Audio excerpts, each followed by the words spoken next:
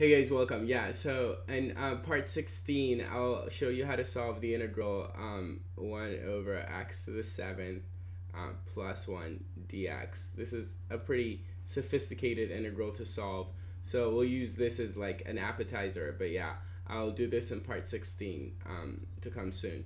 Alright, but here for this integral, you can see the first so many steps. First, we can rewrite this integral as this, and then in turn we could rewrite this as this. I'll fill you in one intermediate step. We could rewrite this as integral of 1 over x to the 4th dx divided by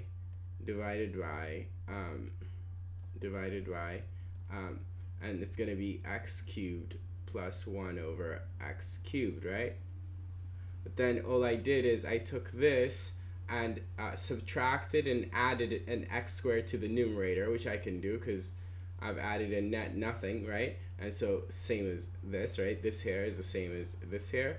Yeah, okay, cool. So as soon as that's clear, then it's also clear that I can split this into two integrals here and here. Yeah, okay, cool. Now let's say that this first integral is called a, and let's say that this second integral is called b. And so we can work on the two integrals separately and combine our answers. So for now, let's set aside integral b. So let's set this aside, which again we'll work on shortly. But now this is not equal to what's on the right side, which is only integral a.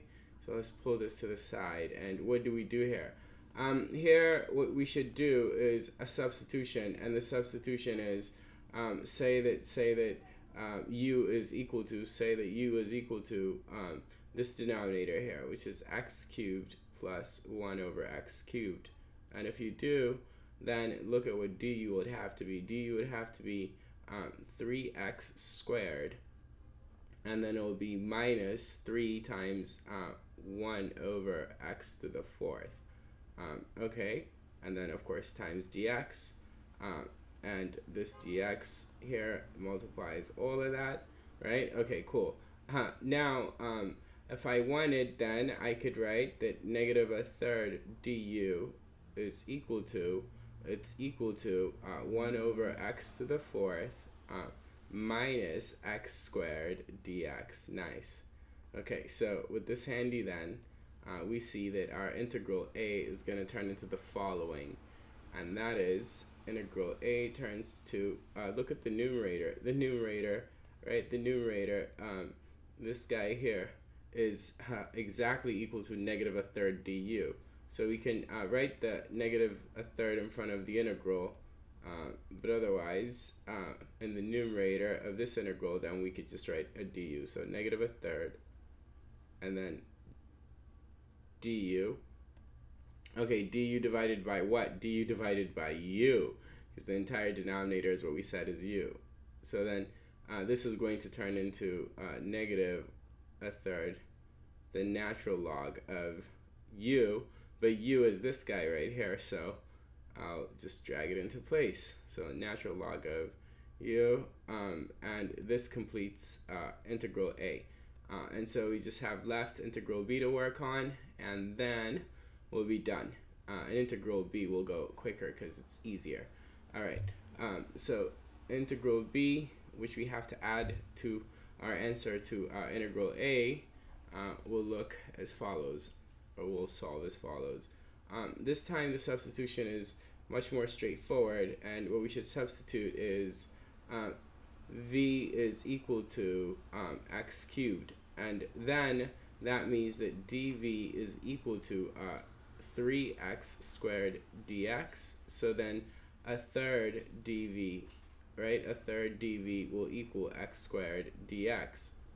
And with this handy, our integral b could be rewritten somewhere over here as follows, which is we could write a third in front of the integral, and then our numerator just turns into dv then, with the third written in front of the integral, right? And that's from this, yeah?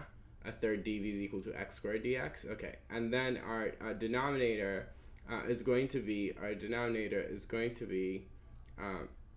what is it going to be? It's going to be, this is v, so it's going to be v plus 1 over v. But then by getting a common denominator to this quantity here, right, this here, we could write instead v squared plus 1 divided by v. But then writing this here is the same as writing this. So I'd rather do this, yeah?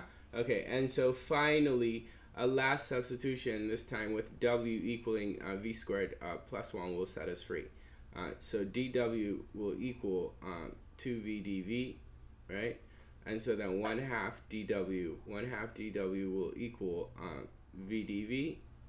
And so we can replace this here by 1/2 dw, and I'll combine the 1/2 and the 1/3 and turn the 1/3 into a 1/6, right? A 1/6, and then otherwise a 1/6, and then otherwise in the numerator we have dw, right? Okay, so we have dw, and then of course in the denominator we have w. Okay, cool. So the denominator is w. Okay, got it. And so then what we have here for integral b is 1/6 of the natural log of w, but w is v squared plus 1. But then v in turn is x cubed. So what we have is v squared is going to be x cubed squared, which is x to the 6th plus 1, right?